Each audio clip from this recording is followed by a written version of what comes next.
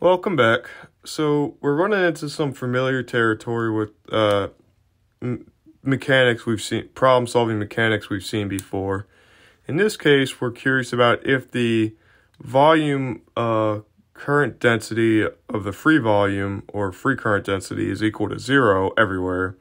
The curl of the auxiliary field H vanishes, and we can express H as the gradient of some scalar potential W.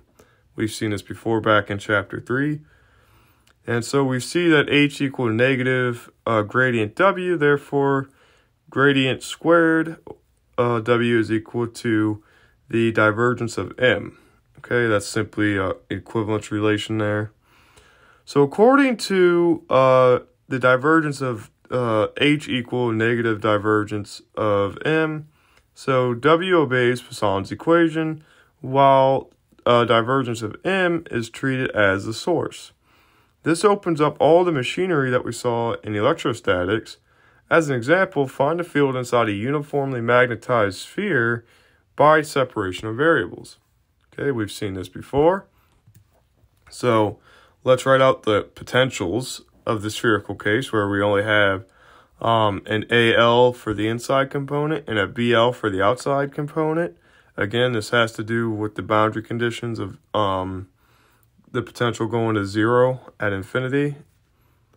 So we see here that the boundary conditions work out to where, again, on the boundary, the potential inside has to equal the potential outside. And at the boundary, the normal derivatives have to be equal. And in this case, they're equal to the perpendicular component of the magnetization, or m cosine theta. Let it work through. All right, so as we're moving along, we see here that let's recall that we need to use the boundary conditions with the potential in order to solve for the coefficients of the potential and write out the equation. Again, we saw all this in chapter 3, back with electrostatics. Separation of variables led us to these potential formulations. So now we just have to apply orthogonality and all that stuff to actually see what the coefficients are. So let's start with the continuity of W, which follows from the gradient theorem. Okay, so if 2 points are infinitesimally separated, the last integral goes to 0, as you might see here. And all that says is that the boundaries have to equal. So we get that. The potential at the boundary has to equal. All right, so in the beginning, we see from that the boundary conditions applied to equation 1. We have ALRL equals BL over RL raised to the L plus 1. Again, we've seen all this before, nothing new. Simplify over.